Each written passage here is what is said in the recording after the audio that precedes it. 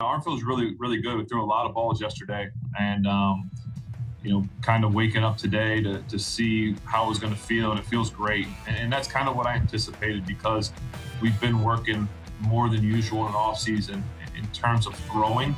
I've put together really a regimen of 2 to 3 days a week of throwing for the last probably kind of 2 months, if not longer than that too. So I think the plan is still to kind of really kind of pitch count, if you will, through training camp. Obviously, this is a little different training camp because you're not really doing one-on-ones and you're not doing 7-on-7 right now. So right now we're just building up and working on timing with receivers, tight ends, running backs, things like that. So I have had no setbacks. It feels really, really good. And so I'm really excited about that. Ben Roethlisberger talking to reporters for the first time this season. Had that elbow surgery last year that knocked him out of 15 games, actually 14-plus games. The Steelers were thrown into disarray, and they still almost made it to the playoffs with Mason Rudolph and Duck Hodges at quarterback. Chris, you talked to Roethlisberger last year, training camp, and he said he basically doesn't do anything in the offseason. Well, now he's starting to realize he's got to put in the work if he wants to extend the career. He looks leaner. He looks more fit. I've seen pictures of him on Twitter where he looks like a different guy. Right.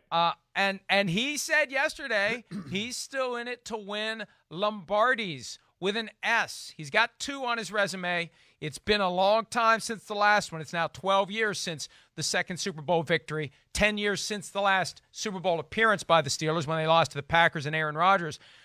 And look, I'm never going to count out the Steelers, especially when you count them out is when they rise up and bite you in the butt and go to the Super Bowl and potentially win it.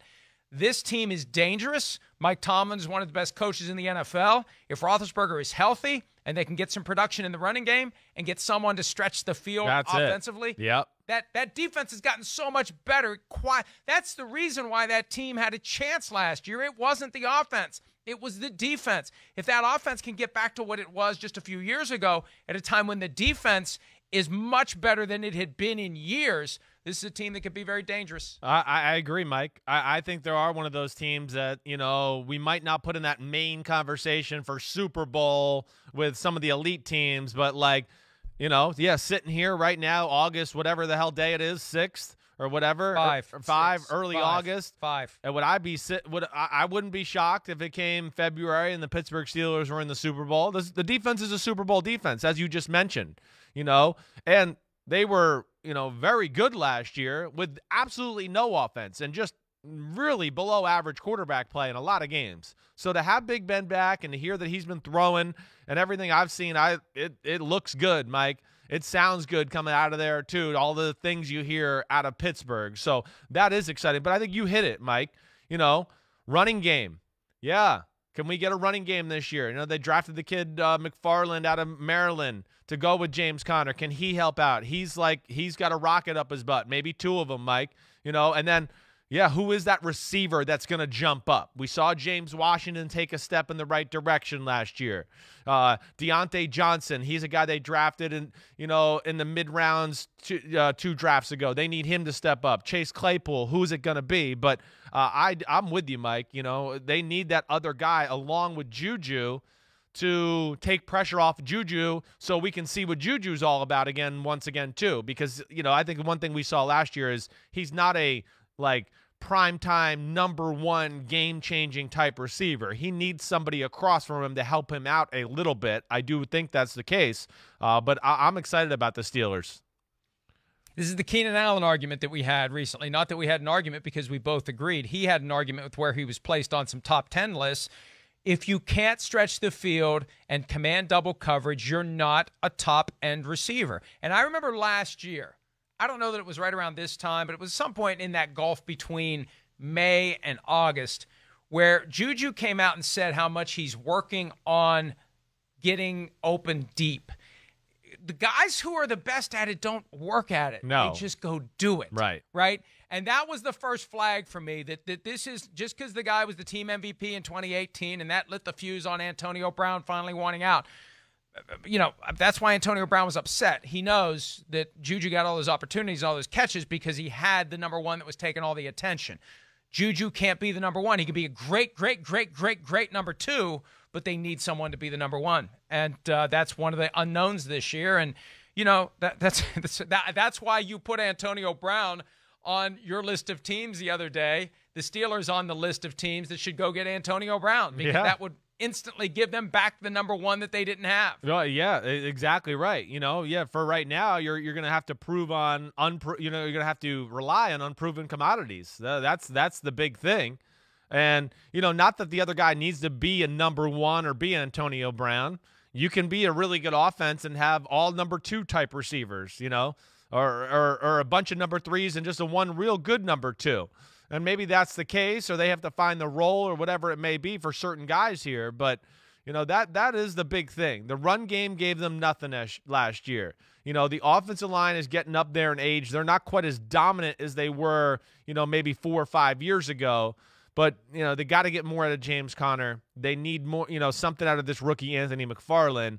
And then if Big Ben stays healthy, you know, I think he's going to get this wide receiver group going. He'll get them confidence. It's hard when you're a young guy and you got a quarterback, you know, that can't really deliver the ball consistently, is all over the place, for you to grow as a receiver when you're not getting the right opportunities either. So, you know, I'm hopeful they'll take the right steps. And as we talk about a lot, they're a team that always seems to know receivers. And, you know, I love that Chase Claypool at Notre Dame, and I wouldn't be shocked. He would be one of my under-the-radar Rookie of the Year candidates that I would throw out there to some people if they wanted to lay down some change right now. And here's the caveat that we need to attach here, at least I do. You may agree with me, Chris. You may not. If you agree with me, great. If you don't, I don't care. Just because, you know, if Ben Roethlisberger had this elbow thing when he was 25, then, okay, we got it fixed. We did what we had to do. He's rehabbed. He's good to go. He's good to go for another 10 years.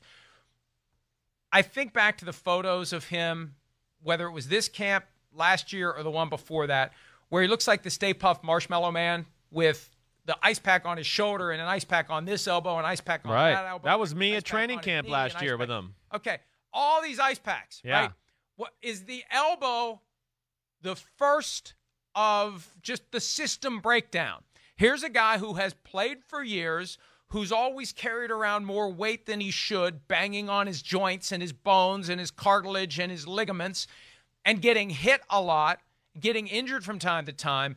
Is the elbow the first thing to go, and will it just be a matter of what's next? That, if I'm a Steelers fan, that's the thing that has me awake at night worrying that it's back to the Mason Rudolph and Duck Hodges show because they didn't go out and upgrade the backup quarterback position. What do you think of that? Well, no, I think it's something I'll be looking for too.